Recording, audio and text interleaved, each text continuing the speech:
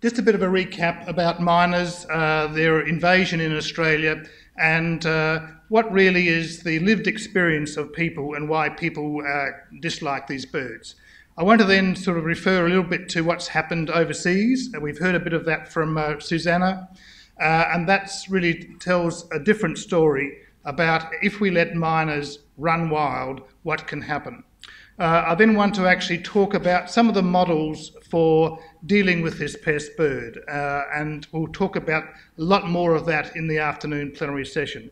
But just to recap a little bit about the miners into Australia. As you know, they were introduced in the 1860s, again really to control insects. That failed, but they were taken to North Queensland to get rid of the cane beetles. Clearly that worked well because they had introduced the cane toad in 1938, and clearly we had the same problem with cane toads as we had with Indian miners dealing with cane beetle. Only brought to Canberra 100 years later, and that's really quite instructive because that actually tells us, as we've heard already, that miners don't move very quickly through the landscape. And these were deliberately introduced into Canberra. So 100 years after being introduced into Melbourne, they arrived here. That's very important for us in terms of the control methods that we can adopt to slow their progress. But now, unfortunately, they're way across the eastern seaboard, and all of you no doubt heard that 6 weeks ago they were reported as arriving in Devonport on the ferry from Melbourne. It was only because of the bird knowledge of one of the passengers who saw this bird hop off the ferry at Devonport that was reported. So if one's come by the ferry from Melbourne, that probably means there's others. Anyway, Tasmania are on to that. Now, I'll just give you a little bit of a refresher on the lived experience of the community in terms of why they don't like this bird. And this is an experience, I guess, is now given some scientific basis in the literature by Kate Grarrock and others here in Australia. But it is the lived experience and the scientific basis that has been behind the IUCN listing this bird as the one of the 3 most invasive bird species in the world. So they haven't done that for sparrows. They haven't done that for a range of other invasive birds. They've done that for miners, bulbuls and starlings because they are 3 birds that are deleterious to native wildlife. So the lived experience of communities and the knowledge of environmentalists is that these birds are a threat to native wildlife. Outcompete birds for nesting hollows. We've heard that from Kate again this morning. They feed on chicks, etc. And we'll hear more of that as we talk this afternoon about the impact of miners in overseas. Drive out small birds in gardens. And this is the one thing that really irritates people who, in Canberra particularly, when miners in any numbers come into their backyard or take up residence in their local area, the small birds vanish. And this is the one thing, particularly in Canberra, that people get absolutely pissed off about. The other thing they get pissed off about is the noise, but we'll deal with that later. But here, from environmental impact, environmental threat, we see the threat is really being rosellas, and the work by Chris Titterman and his researchers on Black Mountain in the 1990s really sort of nailed that one. When miners were competing with crimson rosellas for nesting sites on Black Mountain, the Indian Myna won out 50% of the time. When they were competing with eastern rosellas, a smaller rosella, when they were competing with eastern rosellas for a nesting hollow, the miners won out 100% of the time. Now, some of that work's been replicated in Kate's research, but bear in mind that eastern rosellas are birds of woodlands. They're not birds normally of urban areas. But we also have a concern about the impact on endangered species like lizards and insects. Now, a lot of people don't actually give much recognition or thought about these, but these are parts of our ecosystem, our web of life, that really are important environmentally. We also have a concern that miners, like bell miners, the bell bird down the south coast, can actually, by driving out the small insectivorous birds, actually have an impact on the health of the ecosystem in terms of removing those birds from doing their insect gleaning activities. The international experience, and this is what I really find frustrating in Australia, the international experience is quite clear. Where miners are around, you have a quite deleterious impact on native species. And the Pacific Islands and all the islands really sort of clarify that, where you have confined spaces, big populations of miners, no chance of recruitment for native birds outside from that particular area. But the international experience is that miners have led to the demise or decline of the Mangawa kingfisher. Now, this photo was taken by Gerald McCormack. We were in touch with him a couple of days ago.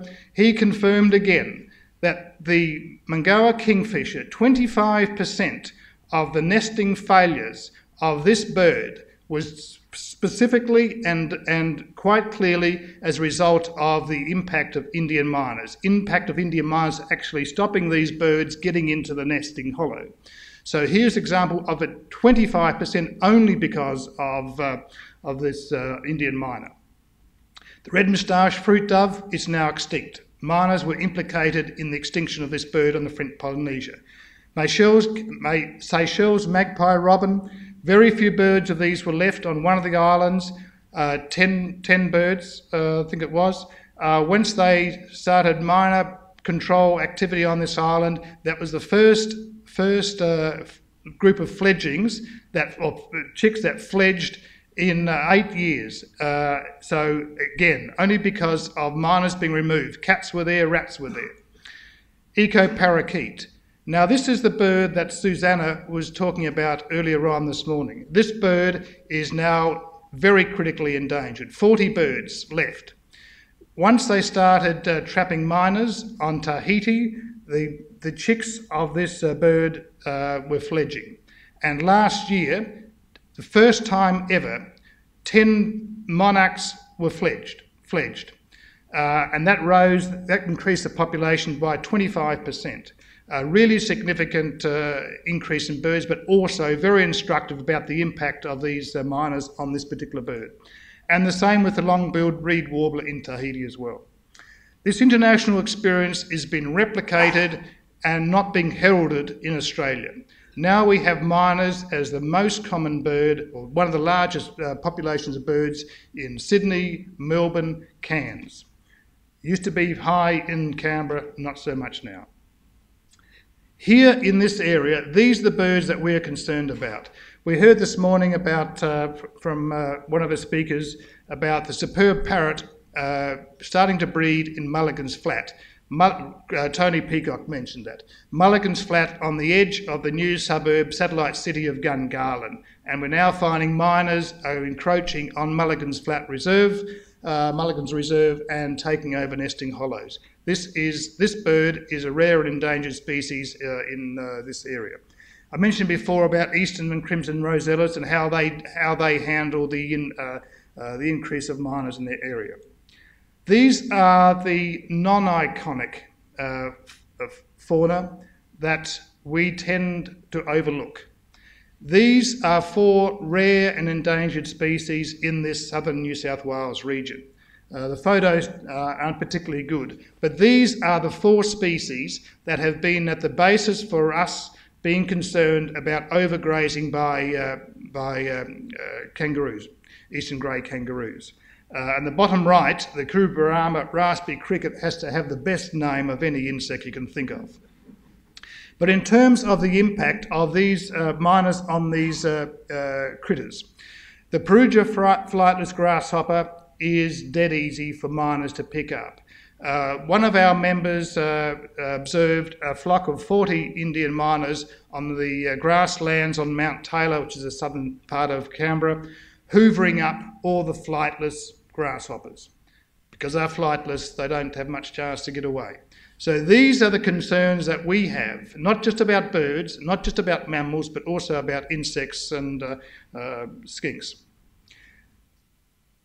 Kate also mentioned that there is a potential for miners to impact on the breeding opportunities for gangs. And her research also showed that they restricted the opportunities for kookaburras and others. But the bottom list of birds, bottom bunch of birds, these are the ones that people report as missing from their gardens when miners of any numbers come into their region. And these are the ones that aggravate people most. Well, there's a human health dimension to this as well. Indian miners, like starlings, actually have high infestations, potentially high infestations of bird mites. And there's been a number of reports now to us and to University of Sydney about mites affecting people. But there's also a concern on the human health dimension in terms of their droppings. And this is a concern around scraps being left around outdoor cafes and stuff like that. So we're conscious of that. But there's also a more alarming issue, I think, in terms of human health. Because these birds are commensal birds, they live in close proximity to humans. If bird flu ever gets into Australia, these, like feral pigeons, are likely to be the vector that moves bird flu from the avian population into the human population. I guess it's at that stage that governments might start taking a bit more notice. But because they build scrappy nests, there is a possibility, not to overplay it, but a possibility of the scrappy nests in the roof cavities being a fire danger. And we had that 30, 40 years ago where I come from in South Australia. We used to focus on that in terms of sparrows, well, spoggies we used to call them then. They probably do still in South Australia. Where's Peter Bird? But the scrappy nests can be a fire risk. Horticultural, agricultural pest.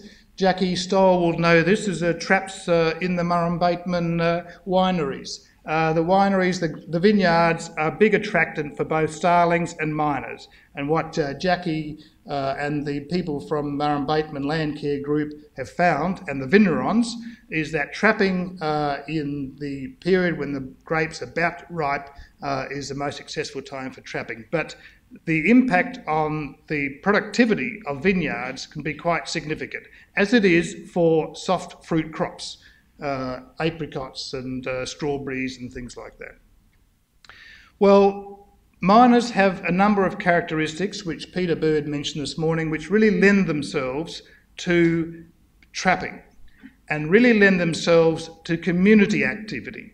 Now, most pests we have to rely on government agencies to deal with because of the nature and characteristics of those pests. But miners have a number of characteristics that lend themselves to being controlled by communities. And again, I'll just go through some of these that Peter mentioned earlier on. They're sedentary. They don't extend very quickly, very far, very quickly. And the fact that it took 100 years and then deliberate dispersal into Australia, into Canberra, again indicates this point. They are commensal, so they live and associate with people. So they're around where we are. They are social in terms of they flock together. And that characteristic means that when you have a decoy bird or a trap bird in a trap, that will draw others to the trap. They're certainly unpopular. And they're unpopular both because of that conspicuous noise, but also because of the fouling of their backyards. They're conspicuous, as Peter said as well, in your face, distinctive, and people don't like that. Again, Peter West's photo there.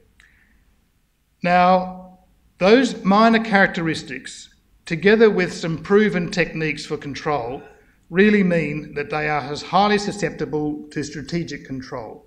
And that's what we have done here in Canberra, and that's what a number of other community groups and local governments have been doing up and down the eastern seaboard. I think there are probably three organisational models for Indian myna control. You have the local government managed programs, you have community initiated programs, and you have the combination of the two where you draw on the strengths of both the local government and the community.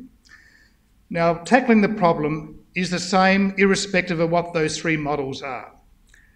It's about raising public awareness. It's about reducing the feeding opportunities that miners have. So we tell people, keep your dog food and cat food inside. Better control of waste at restaurants and cafes.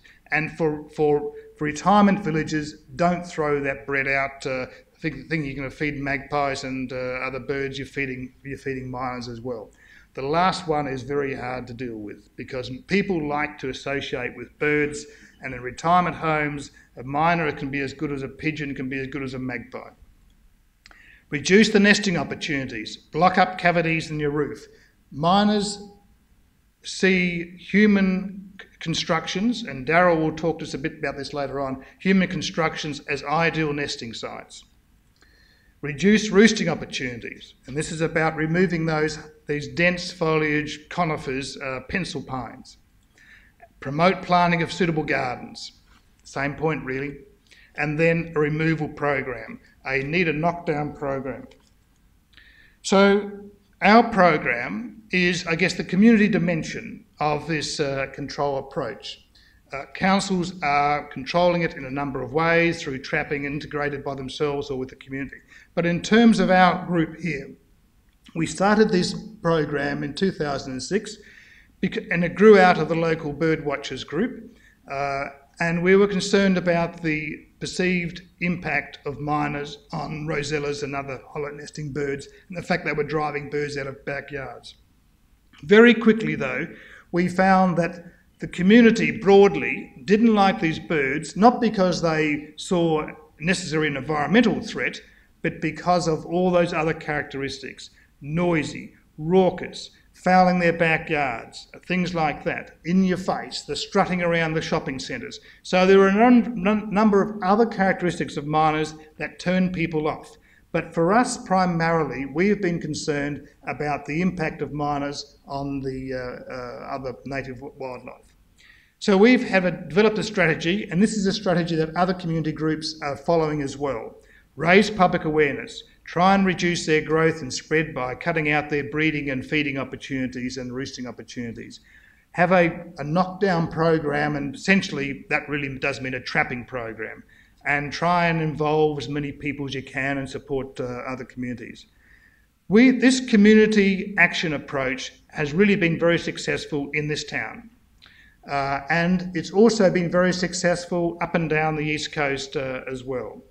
We, as you can see, have quite a number of people. We've given out over 1,300 traps, over 600, almost 700 of which have been made by the guys in the jail, and the Minister this morning was obviously quite proud of that. But not everybody is trapping at the moment. We might only have now 200 people who are actively trapping. That's about the number of people that give their monthly reports back. And that's probably because the trappers who've been trapping for a while have removed what they've seen as the conspicuous birds in their area and have put the trap away in their garage. But nonetheless, they've added to the totals that we've delivered. Well, the actions also involve, well, this is, I guess, a bit more of the background trapping. Trapping can have a very positive local impact. Now, whether it has an impact across the landscape really does depend on how many traps you have out in the landscape. And those people who are trapping adjacent to nature reserves obviously are drawing birds in from the nature reserves, so you can have some impact there as well. But the landscape impact can only really be when you have a large-scale trapping program. We have this arrangement with the RSPCA. Let's hope it continues after they observe this film this morning. But we have been very conscious of the need to get some science and science-based evidence behind our program. While the community has all this anecdotal evidence and they have a lived experience, for moving government, and we heard from Martin this morning, there is quite rigid constraints on how the scientific advisors to government can actually respond to this issue. They do need some scientific evidence to support the case against miners. So we really do want to have and encourage more of this science onto this bird. And it's brilliant that Andrea and Marie and Nicholas and others are working on these things as well. Miner scan for us is really important. And the difficulty we have is getting people to actually log on to this. Every time people get a trap, we give them all the material from Peter West. I don't know how many of those people bothered to actually register. I must admit, I don't. The big question then is, are we having an impact? Now, we can gauge this in a couple of ways. First is the reports from the trappers themselves. And what they consistently tell us is that small birds are back in their gardens.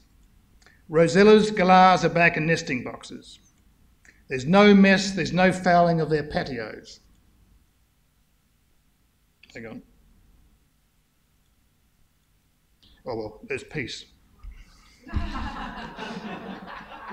But the real clincher for us, though, is the garden bird survey of the Canberra ornithologist group. You can see here where we started trapping as an organisation in February 2006. Before we started trapping, Indian mynas were the third most common bird in Canberra. Over these successive years, they've now dropped down to the 20th most common bird in Canberra. Up at this point here, 4.98 birds were seen on average every week of every year of the year by the surveyors, the 70, 80, 110 surveyors of the Canberra ornithologist group. That's up here, 4.98. Down here, the maximum number of Indian mynas on average that people see within 100 metres of their backyard every week of the year, that's averaged, is 1.3. Now, the impact of those reduction is quite remarkable. Hands up anybody who actually saw an Indian myna coming from the airport to here, or from your motel to here. 9, 10 years ago, every one of you would have had both hands up. The trapping program has worked remarkably here, and it's worked remarkably because of this link between the community action program, the promotion by environmental groups, ABC Radio and people like that, Tony Peacock, etc., promoting the need. Now, I wanted to talk about, while we've had this community approach, there is also possibilities, particularly in New South Wales, Victoria and Queensland. We have a different situation here. We don't have local government. We have the ACT government, and they support us brilliantly by having the guys in the jail make traps for us and giving us, in this last year, some money to provide the materials for the traps. But there are strengths between bringing together local government and the community, and we'll hear later on from Wollongong and from Hawkesbury how that's worked. And Courtney's here from Eurobodalla, and there's others as well, Wingecarribee, etc., and a few others from Sydney as well. So we'll hear about that connection between the community and local government. But I think there are strengths that both can bring to this approach for controlling mynas. The council's involvement adds some legitimacy to this exercise. It ensures that the community broadly regards this as a sensible, a reasonable and a sound approach to dealing with a pest animal. And the council, through their rate notices, etc., can actually provide very quick information out to the community. We're lucky here in Canberra, we have a radio station, we have TV stations dedicated to this region. But if you're in Sydney, if you're in Melbourne, if you're in Brisbane, you have to rely on the major daily and the major radio and TV stations. Mynas getting a voice on those media outlets are very limited. So in places like Canberra, Wollongong, Newcastle, etc., you do have your own media outlet, but for others, the councils really can provide that really useful and very quick education access. Community action has some real positives. It means you can have many traps. As I said, here in Canberra, over 1,300 traps have been provided to people in the community. And that large trapping effort means, in fact, you can catch a lot of birds. Because the community is building and managing the traps, it's low cost to government. In fact, it's virtually no cost to government apart from initial facilitation. It shares the responsibility between government and the community, particularly in case of public liability issues. And the upshot is you have a high impact but a low cost to council. I think the resistance by a lot of councils to being involved in Indian myna control is they see this as just like weeds. It's a never-ending pit of resource need. But if you in fact can engage the community in this program, then you're going to be able to get a bigger bang for the very limited buck that they put into it. The various elements that the council can do to facilitate this integrated program, this initial public education I mentioned, hold the public meeting. The meeting then forms the committee, the community committee, and they identify who might be coordinators for suburbs and towns. The community action group then takes over the responsibility. They're responsible for making, owning, operating the traps. They operate the network of coordinators that then links through to a single person in the council. They promote and encourage community education and involvement, and Laura and Kevin Noble and Julia Gibson will help us understand how that goes. And they can maintain the capture databases and undertake the surveys. That's all valuable work in terms of the myna control program. But the keys to community action for community group are these. We need to build up, if you want to have a community group involved, either by itself or with the local government, the community organisation needs to build a network of important and prominent people. That can be the universities, RSPCA, birdwatcher groups, etc. We need to have an aware and a concerned public. So public awareness raising is really important. And that can be through the champions, the media, the Myna Matters bulletin and websites and stuff like that. And we need to tap into the public loathing of miners. But people, if they are going to be involved and maintain involvement, need to have a sense of worth in the activities, in the contribution that they are making.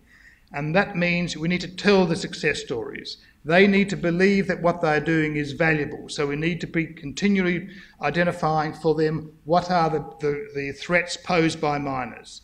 And a good outlet for getting information out to the community is the Myna Matters bulletin that we churn out every few months. Now, if we get the community involved, it needs to have easy, practical and low-cost activities. So trapping, simple, easy-to-use traps are fine. Costly alternatives, buying a manufactured trap for $400 is just a turn-off. Disposal needs to be quick, humane and stress-free. We need to provide regular feedback to members, and that's where the websites and Myna Matters bulletins are important.